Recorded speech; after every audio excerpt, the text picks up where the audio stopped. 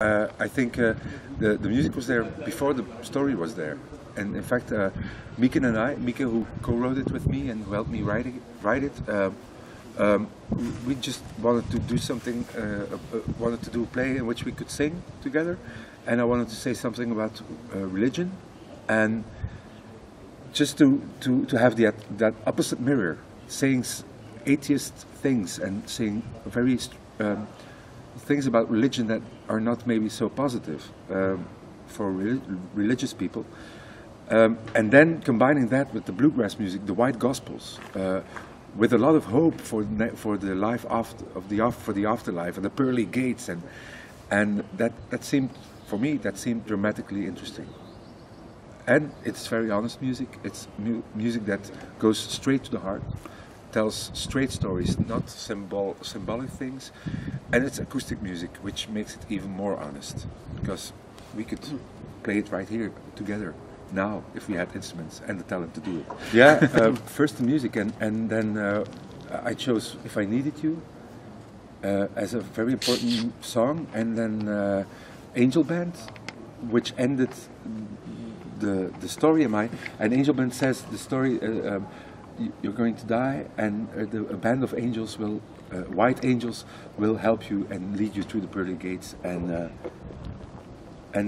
for one reason or another, Mieke and I both felt that we needed the saddest story in a small level that we could imagine.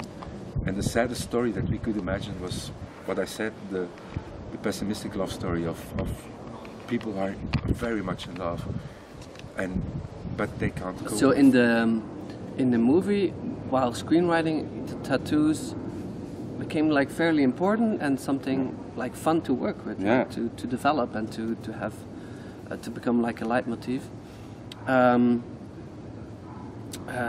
So I made her a tattoo artist, and then more and more it became important and just found its way through the story, and even the last image is like a tattoo now.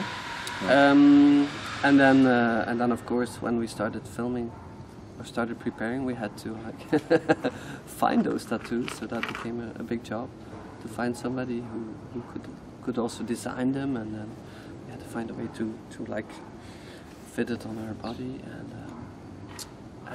yeah. That's the big stroke of genius. That's one of the biggest difference between the play and the movie, is that while it's in the play, it's like a short monologue about I have tattoos, point.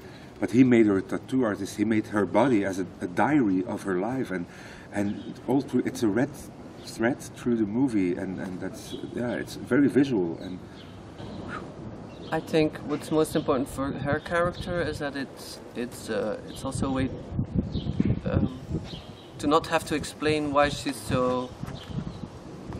symbols or symbolism is very important, or why she believes in a god, or in different gods, or in afterlife, or I think all those things you associate it with that, and it becomes clear through the story too. But yeah.